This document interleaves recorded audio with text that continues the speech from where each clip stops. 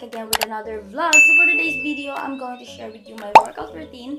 And I want to share with you also my dietary supplement. And this one is BEESEXY. Yes, I bought this from Magic Potion. Ayan po yung kanilang IG. And I will put the link down in the description box ng kanilang mga social media accounts. And kung saan kayo pwedeng mag-avail ng kanilang mga beauty products. Ganito, mga pampasexy, pampaganda, pampaputi.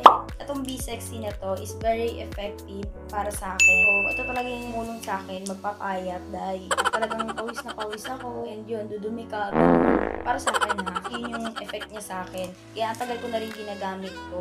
Natry ko to first time sa tita ko yun. Libre lang binigay niya sa akin. Ay, kay tita ay, libre lang sa akin yung first try ko ng ganito. Yung first time ko mag-try na slimming pills. Yun, maganda siya guys kasi ito talaga pag nag-take ako ng ganito, wala talaga akong gana kumain. Tapos, every time na nag-workout ako, yun, pawis na pawis ako. At hindi nga ako nag-workout eh. Kahit pagtapos ko maligo, kakaligo pa lang, yun, pawis na agad ako. Parang ang init, gano'n.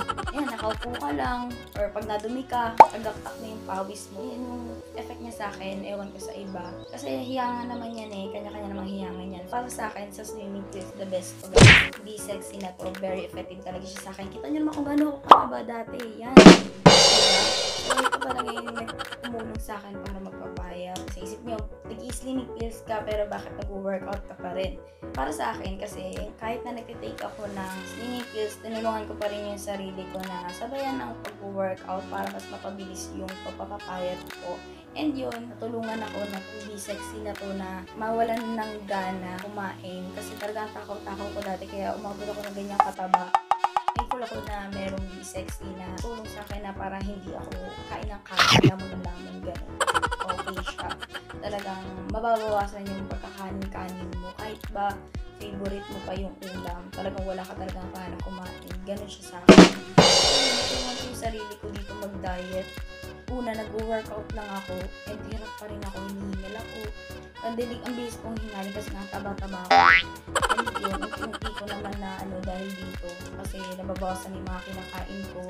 Hindi ko na lang namamalayan eh. Basta sabi nila parang pumapayat ako. Ang tulong talaga nito guys. Kasi kung tutusin ako, kunwari pag-workoutin mo lang ako, tapos kakain pa rin ako. Yun, ang hirap. Mahirap mapapayat ng gano'n. Hindi ka lang ganito, wala kang gana kumain. Tapos, sabayan mo ng workout para maabot mo yung goal mo na pagpapapayat.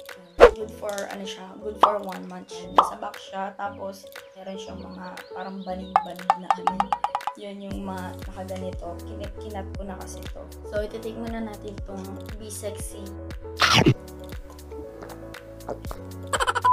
Ayun. So, ito yung ating workout na gagawin. Yan.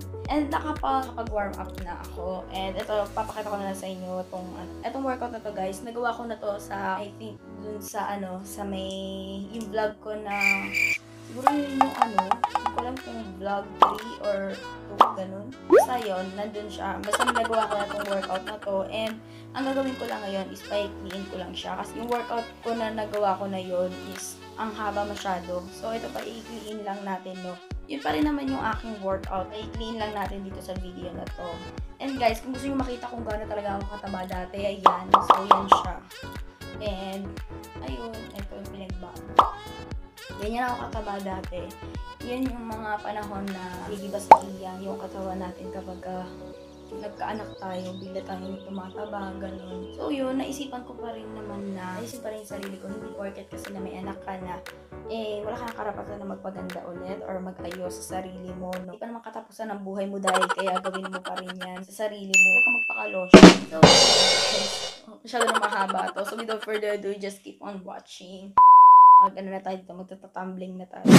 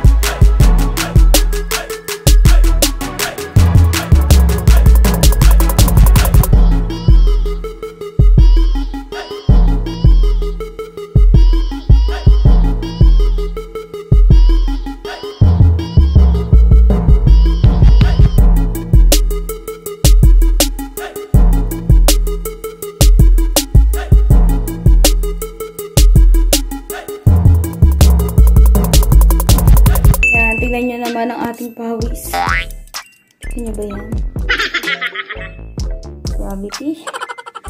So that's it for today's video, guys. Hope you like this video. And don't forget to like, share, and subscribe. And click the notification bell for more updates on my upcoming videos. Bye, guys. See you on my next vlog.